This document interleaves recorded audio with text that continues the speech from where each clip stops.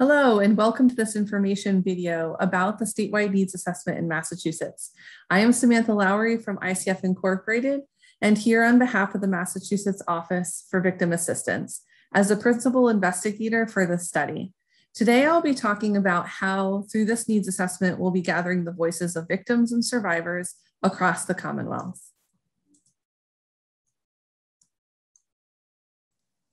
All right, so in this video, you will hear about the overall needs assessment and the purpose behind these efforts. I will also share about how these efforts engage providers across the state, those offering services, as well as victims and survivors themselves. We will focus mainly on gathering the perspectives of victims and survivors throughout this video to just share a little bit about a few key areas. We're going to be talking about safety, privacy, and confidentiality, as well as discussing how to participate, how to get involved, and who really is being captured within some of these focus groups. So let's begin. Let's start by talking about what we're doing with this needs assessment. What is the purpose behind the needs assessment? In order to answer each of these areas on the previous slides, let's begin with sharing about the purpose and why we are working with MOVA on this needs assessment. So as you can see here, the purpose of the needs assessment is really to give service providers, victims, survivors a voice.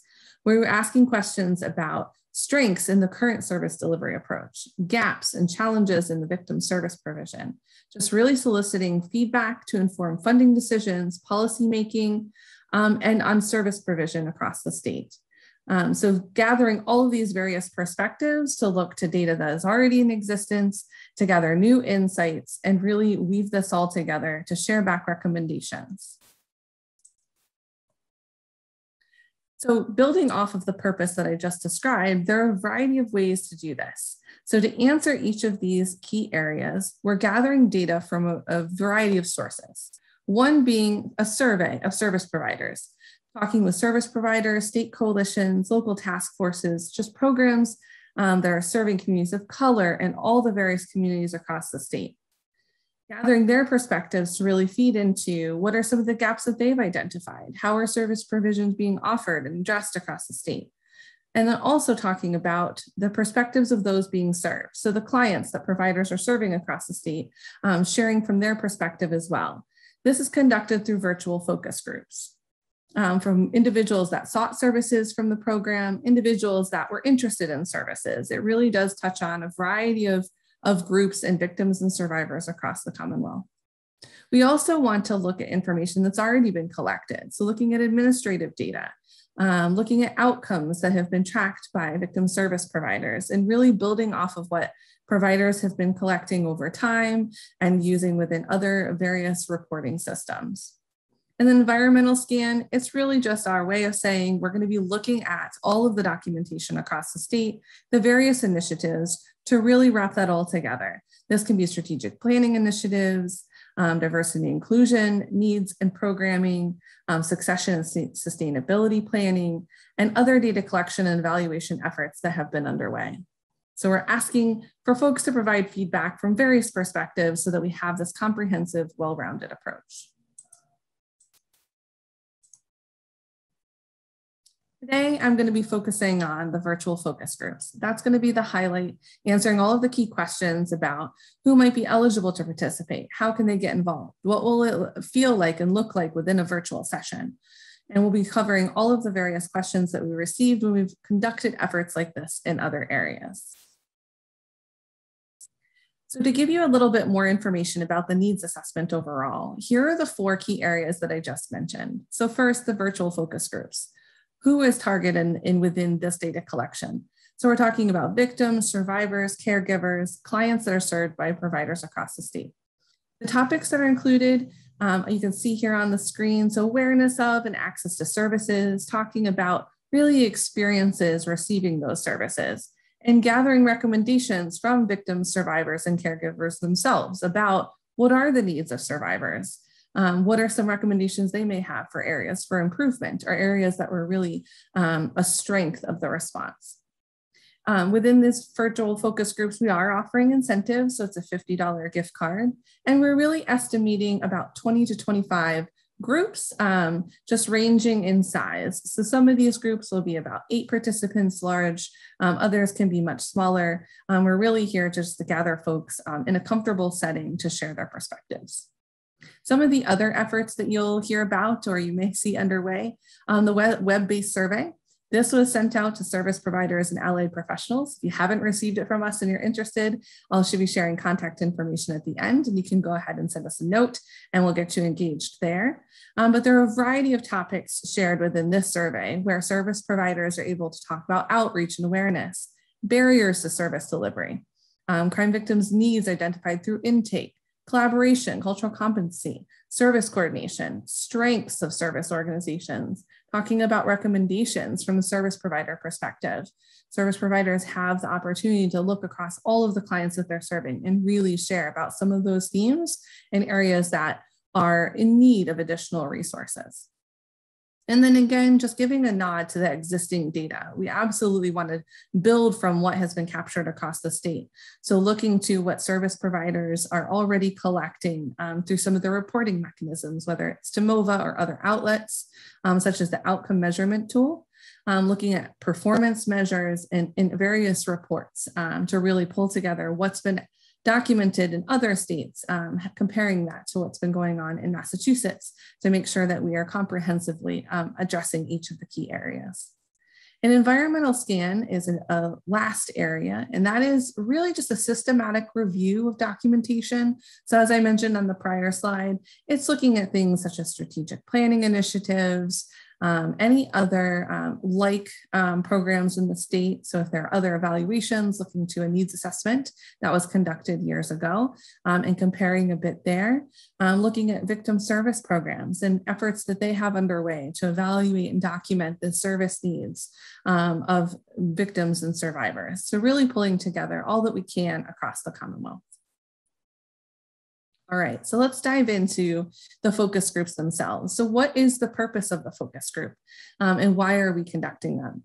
So really the focus groups are to gather that deeper information. We really want to be able to have conversations with victims, survivors, the clients that are served across the state to understand from their perspective, their experience accessing services, whether it's barriers, preventing access, if there are particular pieces that may have been a little bit easier than others, and looking at the landscape of service needs. What are the needs at that sort of initial stage? How do they differ across each group that we speak with? What is the experience with the service provision itself? Are there varying experiences, and what are some of the drivers behind those? Thinking about collaboration and coordination, communication among service providers. How does that happen, and what is that experience like for victims and survivors themselves? And then, of course, thinking about impact on services. And so thinking about impact, we really want to know sort of what are the benefits of each type of service. What is it that victims and survivors are hoping to achieve through that service, and in understanding how that receipt of a service is influencing their lives. It's also just an opportunity for victims and survivors to share about their service-related stories, their experience with services. So think about questions such as, how did you first become aware of services? Were there any gaps in accessing services? And what recommendations do you have to improve services? We're really focused on service provision itself, whether it's at the beginning of that journey, access and understanding at different time points and touch points within the service system, and what that sort of experience is like for each of the individuals accessing care. You might be thinking, so how can I participate? How do I get people involved? Who is eligible to participate in these focus groups? So here, what I've covered is a little bit of both of those areas. So let's first start with eligibility and focus on who is going to be sort of within these focus groups and able to join each of them. So I've mentioned victims, survivors, caregivers, and families. So that's really the group that we're looking for within these focus groups. All of the different sort of views, sometimes we've referred to them as clients, other times victims and survivors. For the focus groups themselves, these will be 18 years of age and older. So the focus groups are focused on adults only. We are doing data collection or incorporating victims and survivors that are a bit younger than that as well. And so if you have individuals or you are a younger survivor, we are including youth ages 13 to 18 in interviews. So these will be one-on-one versus that focus group setting, which is more of a group dynamic. So that does allow for a larger group of folks to participate. And one of the other areas to consider in terms of eligibility is just really that readiness to participate in research. This can be from a service provider perspective, this can be self-reported. We really do see a wide range of folks in terms of when they're sort of ready to participate, when is it time to talk about service provision, knowing that each individual accesses services at a different time point as well. But in terms of eligibility, we're looking for all genders, all races, all ethnicities. It's really about being a victim, survivor, caregiver, family member, and the age piece of it. It's not meant to exclude anyone else in terms of geography. We're really looking for folks across the entire state. And so we did note here, resides in Massachusetts. That's a pretty broad way of defining eligibility. And we really are hoping for folks to participate that are receiving services within the state or were sort of eligible for services within the state. And so that's why we've noted here that residing in Massachusetts is one of those eligibility pieces.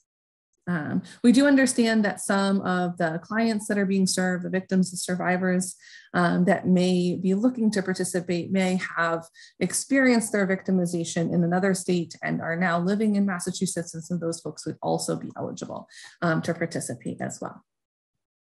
And then the last note that I'll say on in terms of eligibility is recommending clients with closed criminal cases or those that are inactive. And so this is not something that we ask about during screening and eligibility. This is more so for those of you that may be a legal service provider and sort of deciding who you might sort of recruit or engage in the needs assessment, understanding that open criminal cases, there are some boundaries there. And so that is one where looking to the closed cases is recommended, but not sort of the hard and fast rule. We sort of defer to your knowledge and expertise on sort of when it would be good for an individual to participate in research based on the status of their case. And what does engagement look like? What is our strategy there? So the way that we're going about this, and it's a strategy we've used in many other states, is that we really try to have service providers be sort of that beginning entree into the needs assessment. So really helping to identify individuals that have been served either through their organization or other service organizations, having them contact clients, right? So we, as researchers, do not have existing relationships within the community. And so we really look to service providers to help be that gatekeeper and help make those connections for us. And so service providers, if you haven't already received information from us, feel free to reach out. Again, my contact information is going to be at the end. But we have this process where we share out information for how do you contact your clients and share about the study? What does the study look like for a survivor or a victim that's interested in participating? And it kind of gives you some information about how to describe the study and share that out either via email or by phone. And then it also shares information about how to actually engage with us. What does that look like? How do you join one of these groups? And so we want to make sure that that's kind of an open door, that clients are given the option to join and that it's a choice that they can make whether they want to participate in the study or not. And so we share out this information with service providers as one way to pass along options, whether it's varying calendars or varying groups, because we do have different groups offered across the state that folks can sort of self-select which one sort of resonates with each individual, which one would be the best match for them.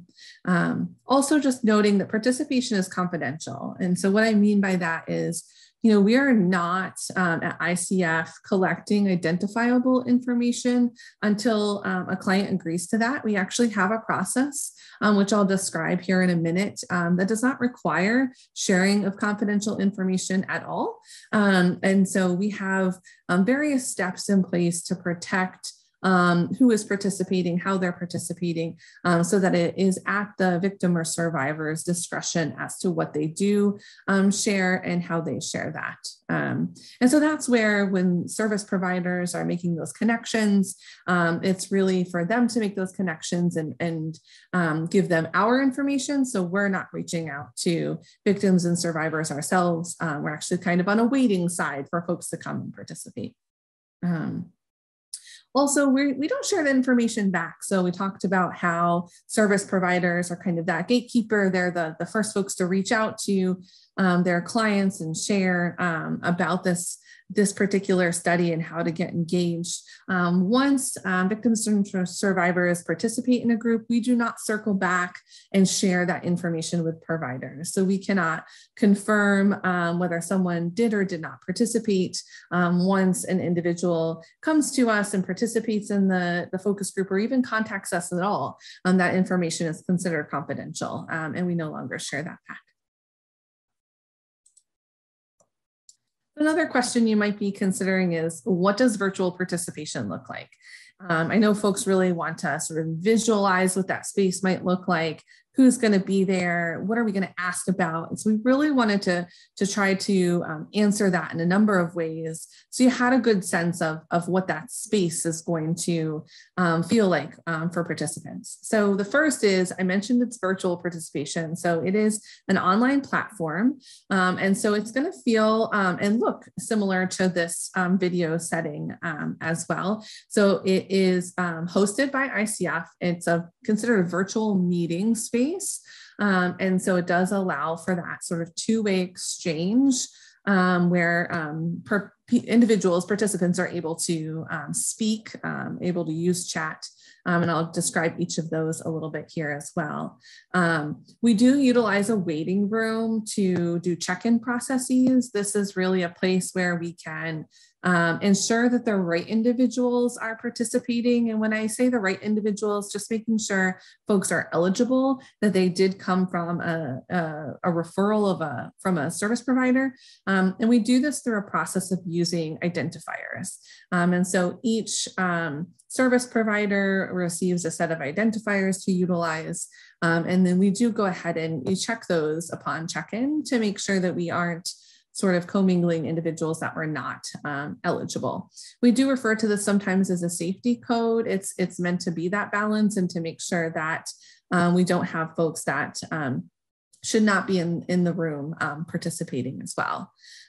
We don't use video. So we do have the facilitator visible, like I am right now. I'm talking with folks in the room.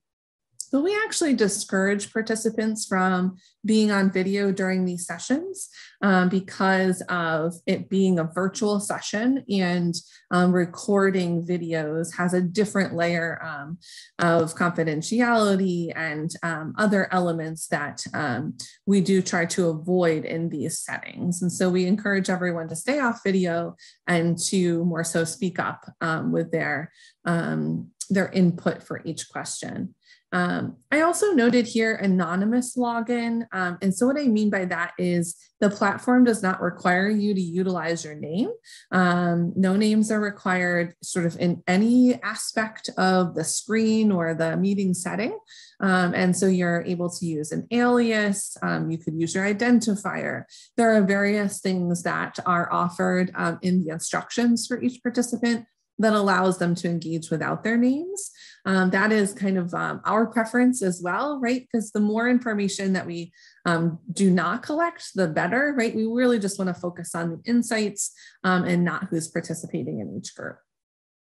And then the other piece is that knowing these virtual platforms, there's lots of different ways that folks can engage. And so the nice thing about having this virtual participation option is that so we don't have the video on, but then how do folks engage? So folks can come off of mute and share verbally.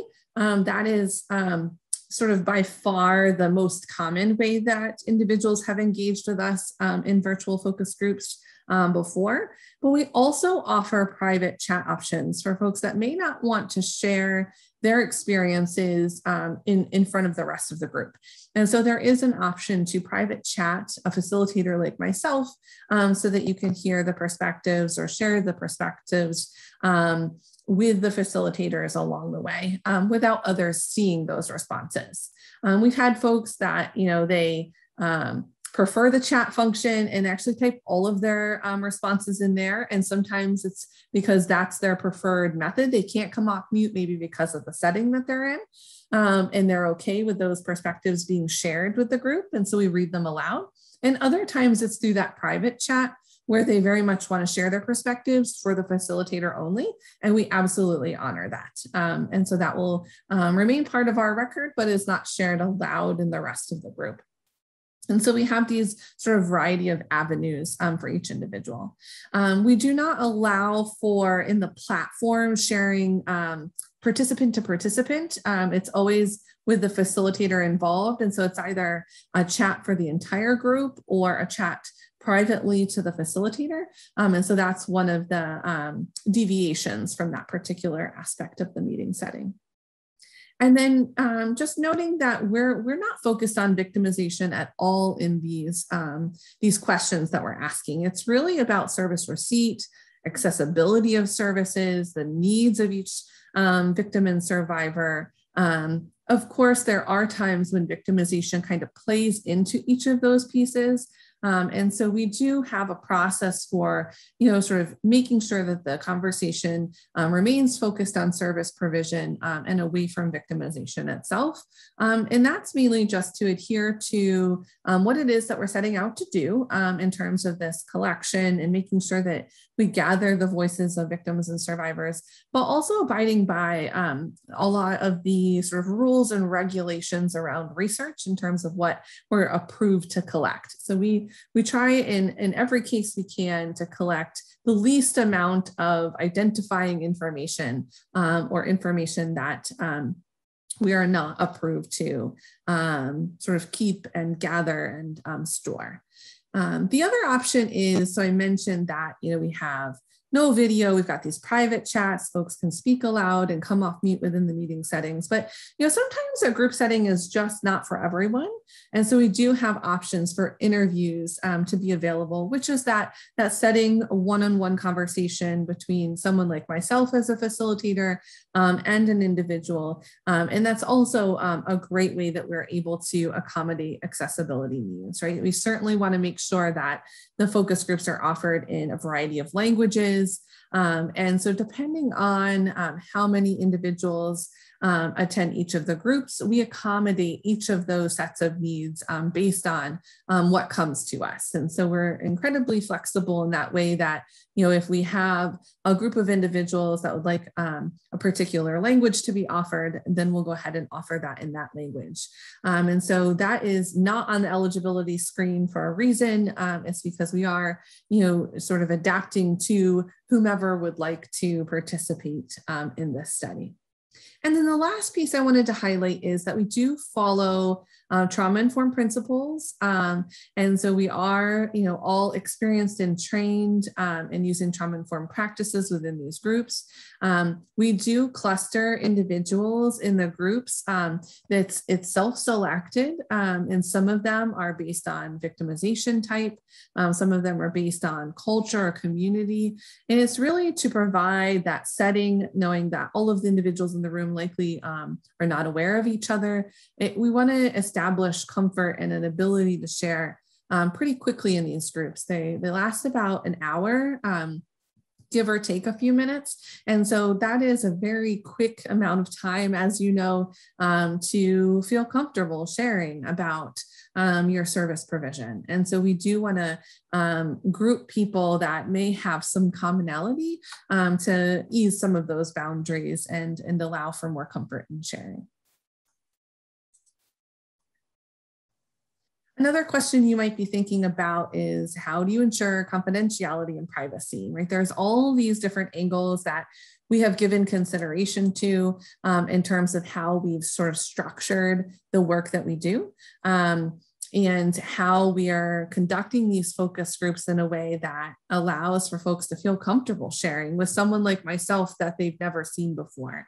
And in a way that as we collect the information and it's, protected and useful to the study, are we focused on a particular question for everybody? We want to make sure that there's some common questions across all different groups so that we can understand how that response might differ by group to group, because that is also important to the study. And so the process that we use and that we've applied here is called a double-blind approach. And so that is an approach that we've utilized in other settings to really ensure that, again, we're not collecting information that we don't need to be collecting, to understand that contact information, for example, is something that is not necessary for most of the work that we're doing with this study. And so it allows folks to be referred to us and that they can engage with us without us having to sort of gather their contact information and talk with them.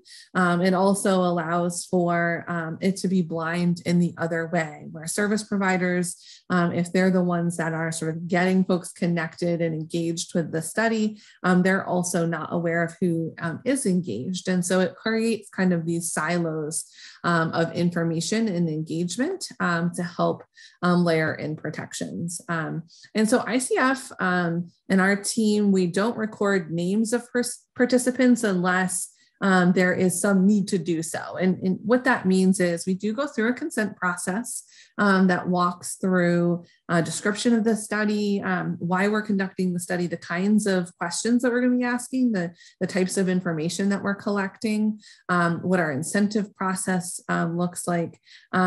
And then toward the end of the session is when we collect things like demographics from everybody that is willing to share.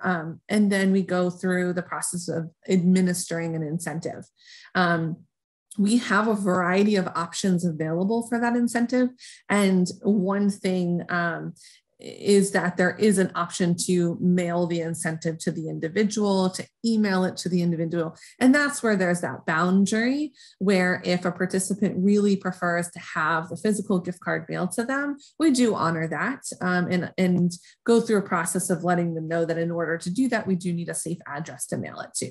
And so that's the one time when we do collect contact information. At the end, it is absolutely sort of de-identified. And what I mean by that is that it's not matched up to the data itself. And so connections back to what that individual has shared about cannot be made.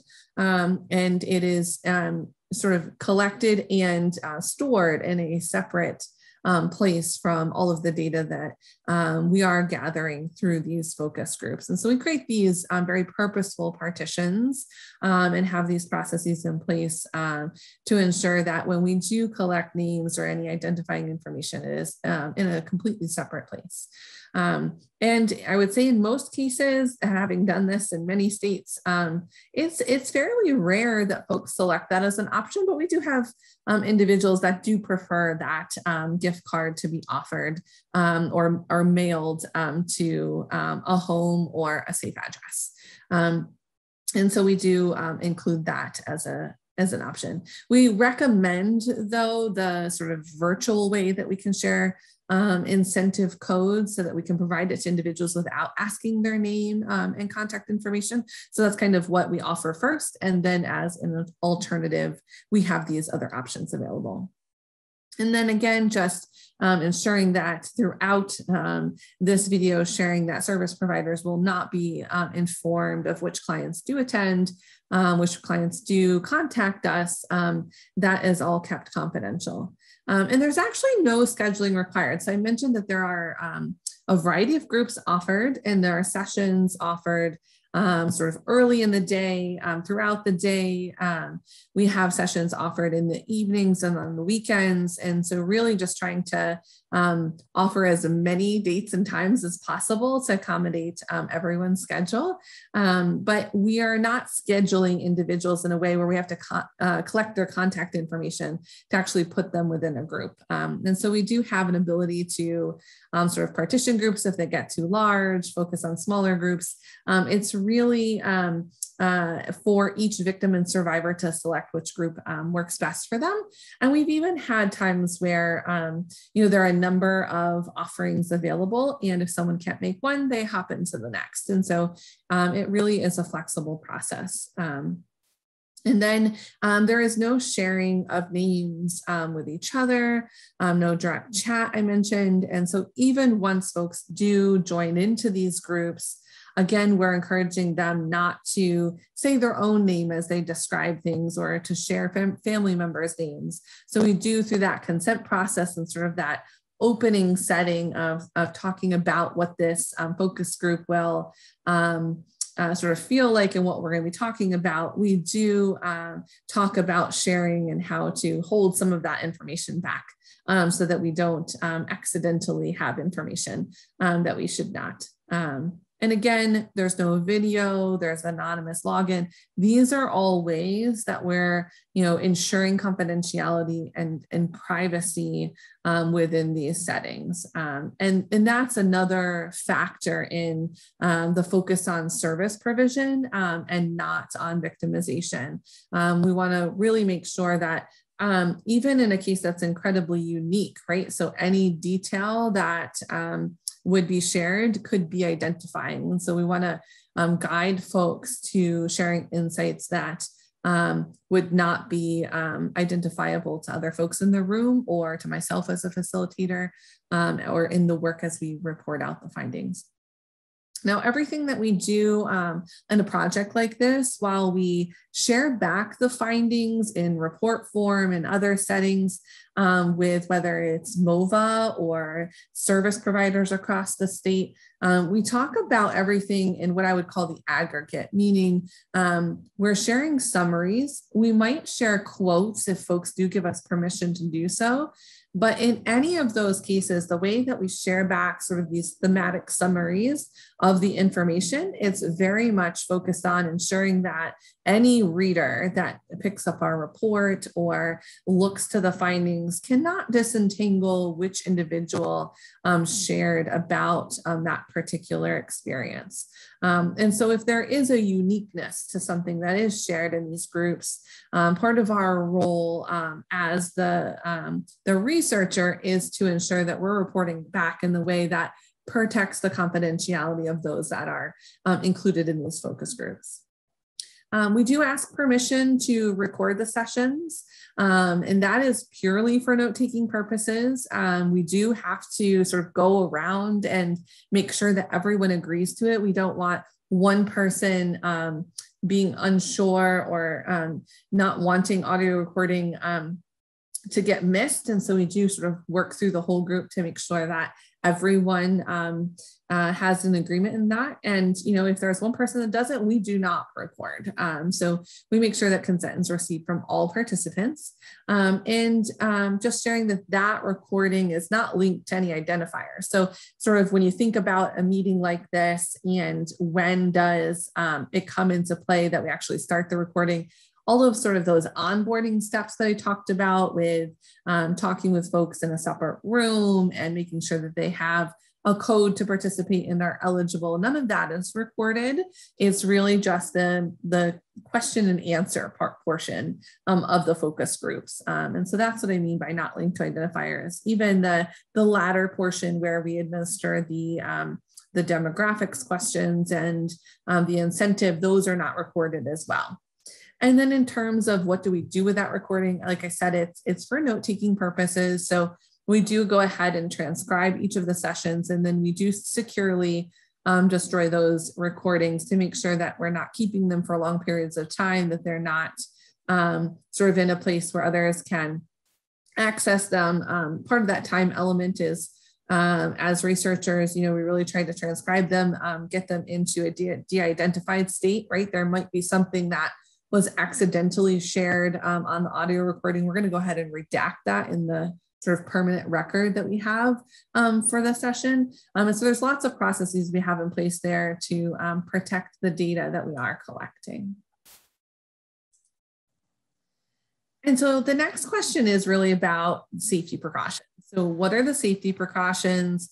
Just thinking about folks virtually participating, right? So traditionally we've done a lot of focus groups in person. And so we're thinking about like which building do we go to? Is it a safe space? Do folks have to travel outside their community? But with virtual focus groups, there are still safety precautions that we really need to introduce to make sure that everyone is able to participate, that they know what we're going to be asking, so that when they're sort of in this setting like we are right here, that there aren't others hearing the conversation. That should not be.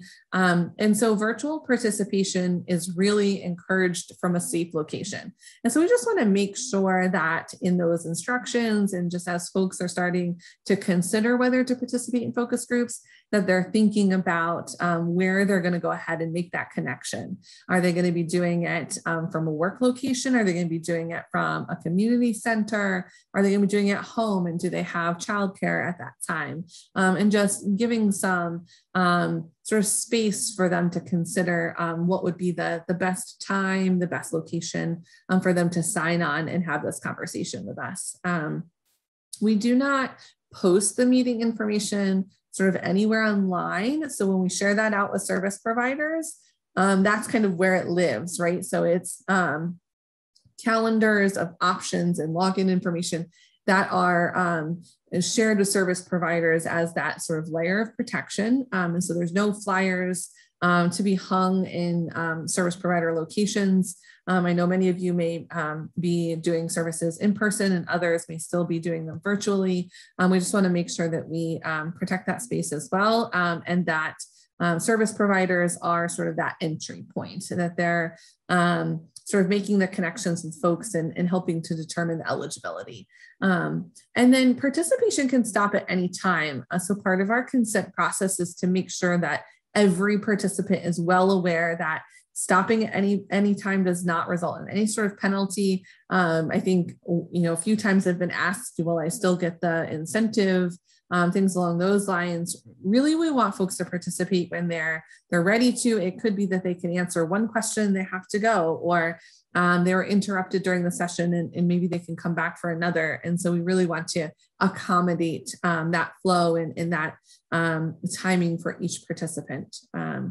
We also have, just in terms of safety, protocols that are shared with participants. So we do walk through what some of those protections are in the consent process. So knowing what my boundaries are as a researcher. I am not a mandated reporter, for example, in my role as a researcher, but there are certain pieces of information that even as a researcher, I am bound to report. And so we want to make that really clear. We actually reiterate it at several points within the session, just so folks are aware of what we are here to collect and what we are not. And so in terms of safety, if individuals do share that they're going to harm themselves or others, that's something that we do proceed with reporting. We want to make that very clear at the outset. And so that is detailed in the consent process. We also introduce safety words, and I call them diversion questions here. Understanding that this virtual space may introduce other individuals that were not intended to be present, or they may have come home during a virtual focus group. So we want to have steps in place that allow us to change course, to immediately switch gears into something else if there is someone that should not be aware of a participant being included in this kind of conversation. And so we introduce safety words so folks can guide us that they're now no longer in a safe location, and that we do need to change course. That can be simply on their end hanging up, and then we do not reintroduce that phone number back into the setting. It could also mean if someone is not able to hang up or that someone else has joined the line, that diversion into other questions. And so we do have a protocol where we switch to questions that are pretty generic and focused on a different topic, so that if there is an introduction of an extra party, then to anyone that's participating, it would just seem like any old focus group or meeting that's going on unrelated to the topic at hand. Also, there's no identifying information on the screen related to the topic. So for example, in the meeting header, we want to make sure that that doesn't have anything that's identifying in the way that I put my title in there, my name, all of that as a facilitator. We give we really focus on each of these elements. We give it a lot of attention in terms of if someone were to step in from the outside, would they know what we'd be talking about, and just making sure that those safety precautions are in place. And then again, I talked about this consent process. So at the beginning, we're sharing a lot about the study and just really focusing on what we're going to be talking about to prepare each participant.